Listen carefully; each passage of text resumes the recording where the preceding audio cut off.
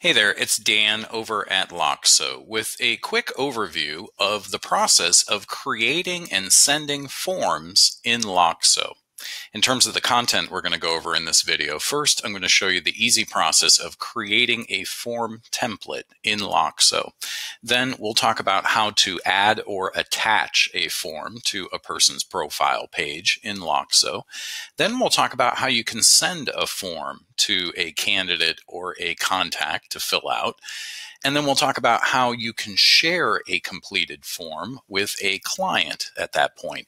And then we'll go over some frequently asked questions with regard to forms in Loxo. And finally, we'll talk about how to reach us over at support if you get stuck or if you need some best practice advice as you're creating or using forms in Loxo. Okay, so let's jump into the user interface.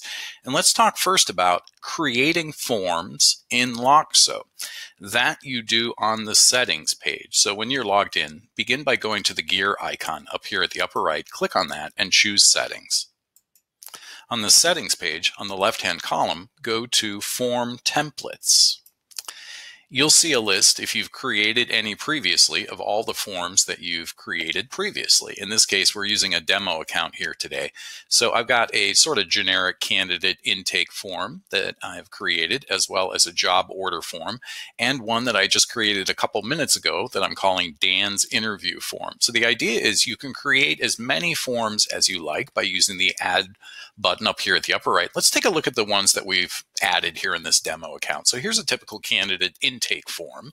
When you create the form template, at the upper left, you'll have a space where you can enter in the name of the form that you're creating, in this case, candidate intake form. And then as you build the form with all the questions you want to ask and get the answers to, you'll be provided a choice where it says here, new question type. Really what that's talking about is the answer field type. That's what I would lobby to call that there. So you'll see a drop down here and you've got several choices. As you add questions onto your form, the answer could be in the form of a simple text, like just typing a couple words in the answer field, or you might want to have an answer field that's more like a paragraph where you could type in, or the candidate could type in, or the contact could type in a longer answer with a couple of sentences at least, right? And then you could also have an answer field that would reflect a single choice from a range of options. So maybe the question has 5 different possible answers, and you're asking the recipient to pick one answer amongst the choices. Now, you could also have a question on the form that would allow them to choose multiple answers amongst a range of options. So maybe you have 6 potential answers and you're saying amongst these 6 different choices, which of these apply to you? Which of these skills do you have, kind of thing, right?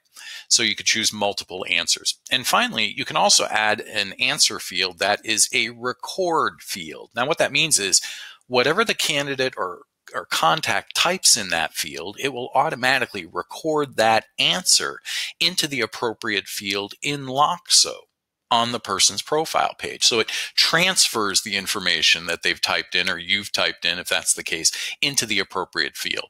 Okay, so you can see a bunch of different questions I've got here on the candidate intake form, like the person's first name, the initial phone call date, you would type that in if you're doing the interview, the candidate type, their views or feelings about commuting, their current employer, if they're not currently working, who was their previous employer, and the date of their resignation, an idea about what their ideal role would be from the candidate's perspective, what their top 3 important job attributes are, their salary requirements, and other companies that the candidate is interviewing with right now. So, typical kinds of questions we typically see on a candidate intake form, right?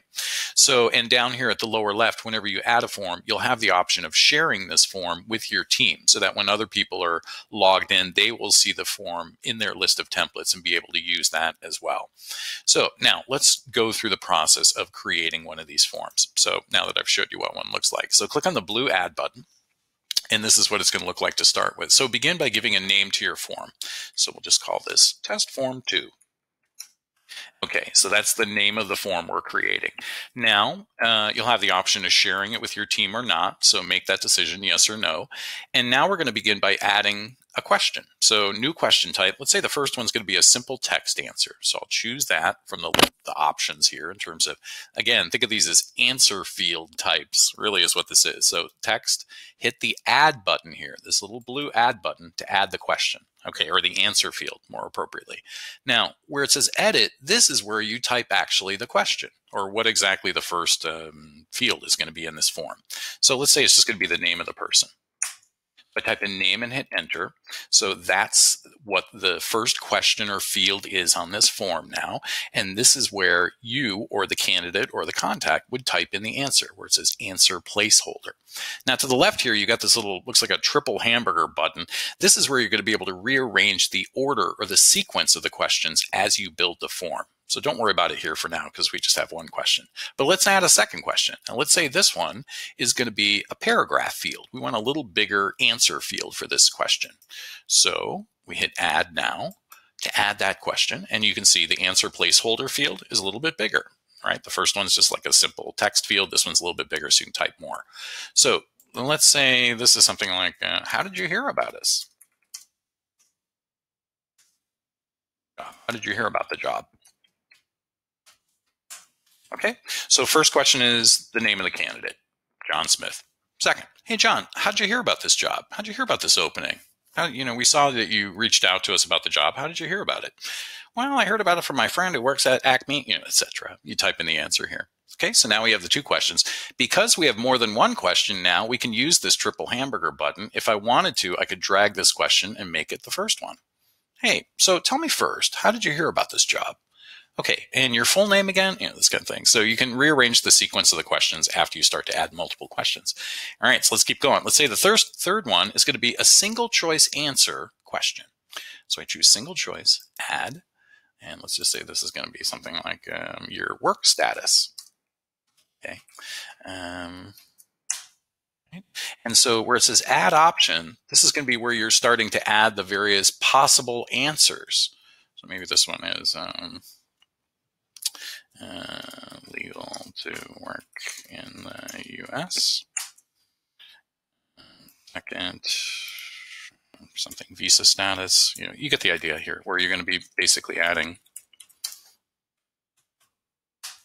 the various possible answers that would be when you ask John Smith, hey, John, can you tell me what's your current work status? Are you legal to work here in the United States?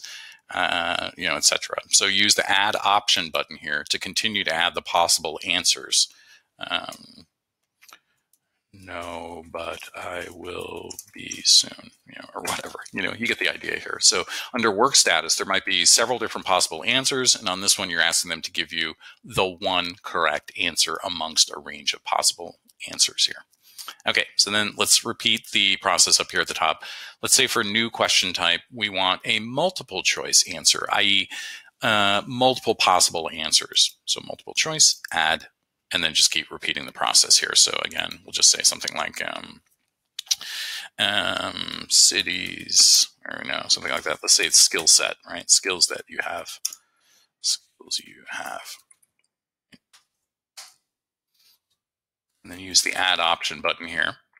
So maybe you're interviewing a software engineer and you want to know if they have coding skills, etc.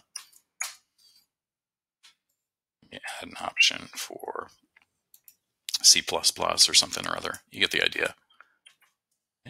So the idea is, as you're building this multiple answer option question, you put the question in here, you keep adding options, and the person who's answering theoretically could choose more than one answer here to indicate, a range of skills, and they've got several of these, but not all of these.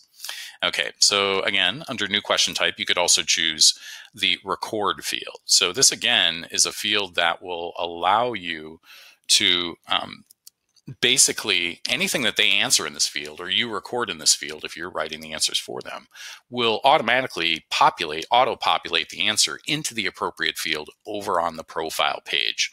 So here, you don't need to actually type in the name of the field here, because when you choose the record field, it's going to give you a drop down of all of the fields on a person's profile page. So let's say here that you're looking to document their location.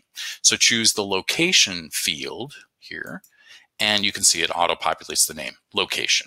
And so whatever they type in this field for their location, Milwaukee, Wisconsin, or New York, Brooklyn, New York, or whatever, it'll automatically populate that in the location field on the profile page for this person. Okay, so you would repeat the process to add additional record fields. Just hit the add button after you've chosen record field, and then keep repeating the process. So maybe in addition to location, we want to document their current company, right? So company, and so when you type in the current company that they work for, or when they type it in, it'll auto-populate that on the profile page. And again, you can continue to use these triple hamburger buttons to the left to rearrange the sequence of the questions until you got it perfect, right? So keep using the blue add button up here and keep telling us each time you add a question, what type of an answer field are you looking for?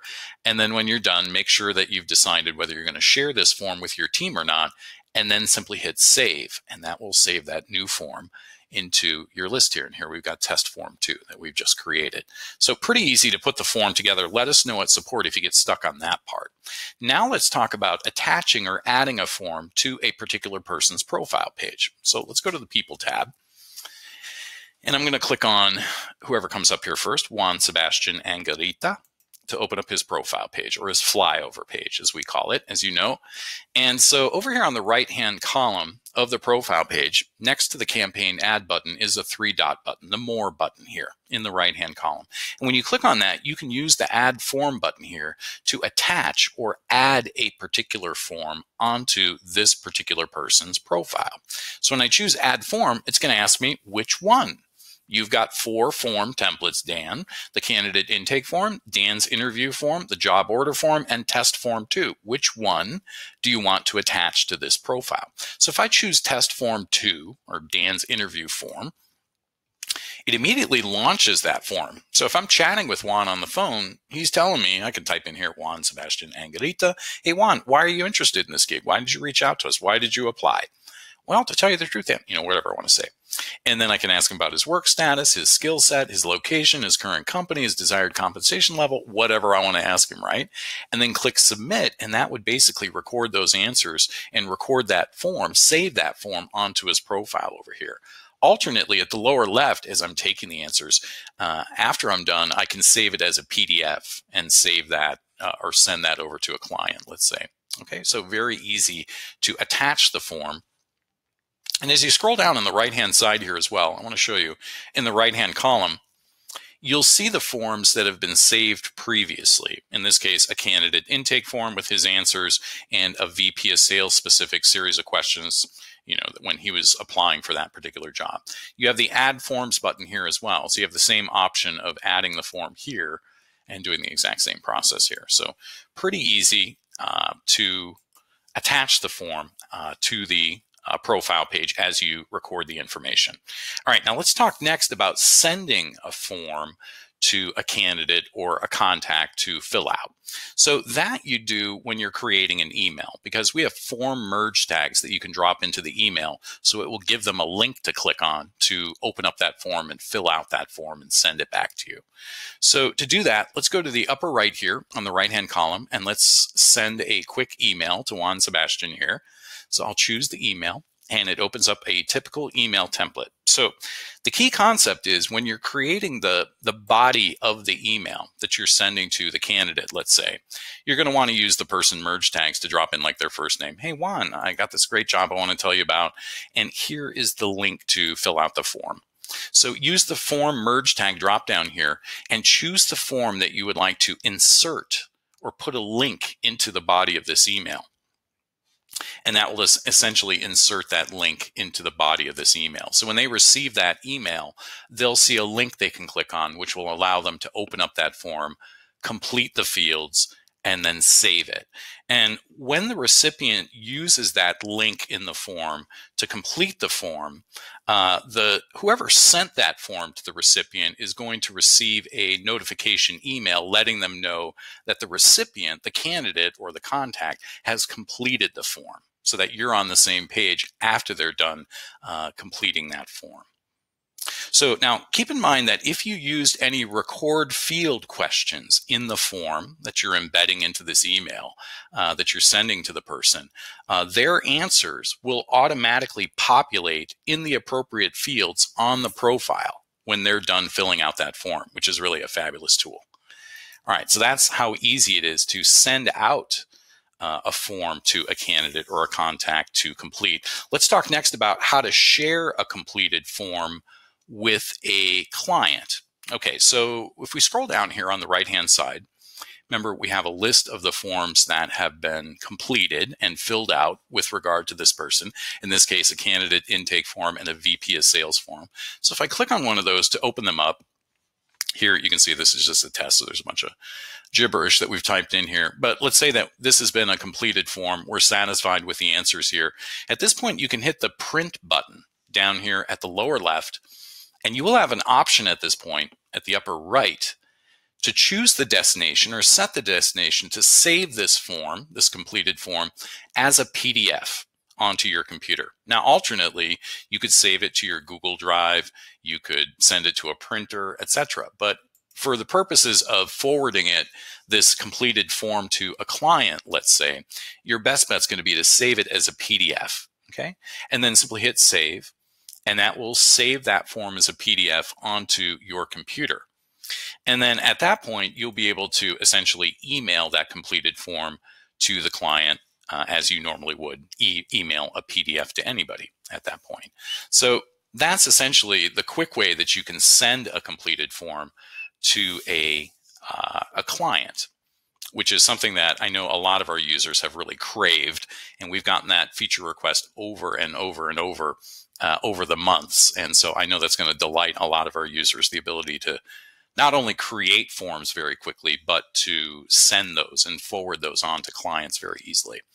Now, in terms of some frequently asked questions with regard to forms, one we get all the time is, who exactly can delete a form template after it's been created in Loxo? Well, basically, only the creator of the template itself can delete that form template. Second question we get frequently is, who can view my form template that I've created? Well, if you check the box that said that you're going to share it with your team members when you were creating that template, then everyone on your team will be able to see and access and use that form. But if you didn't share it with your team, then only you would be able to view it and access it. Third question we get all the time, who can edit a form template after it's been created? Only the creator, unless the form was shared with the team. So basically the same answer as above. And finally, the fourth question we frequently get, who can delete a filled out form from a person's profile? So after the form has been completed, whether by the candidate or you as the interviewer, and it's been saved onto the profile, what if we want to delete that? Who can delete that? Only an admin on your account will be able to delete that completed form from the person's profile going forward. So those four questions are the most frequently asked questions that we're getting so far, at least, with regard to forms and sending forms. But finally, if you do have questions or if you need some help as you're creating forms or with regard to anything we've been talking about in this quick training, don't be shy reaching out to us at support down here at the lower right. You can always start chatting with us. Our support team is excellent, as I'm sure you know. So if you have simple questions about forms or if you need some best practice advice as you are creating your forms or if you have any hiccups along the way, don't be shy reaching out to us at support. Alternately, you can always email us. It's simply support@loxo.co. And with that, I'm going to thank you again for watching this quick training video. Bye-bye for now.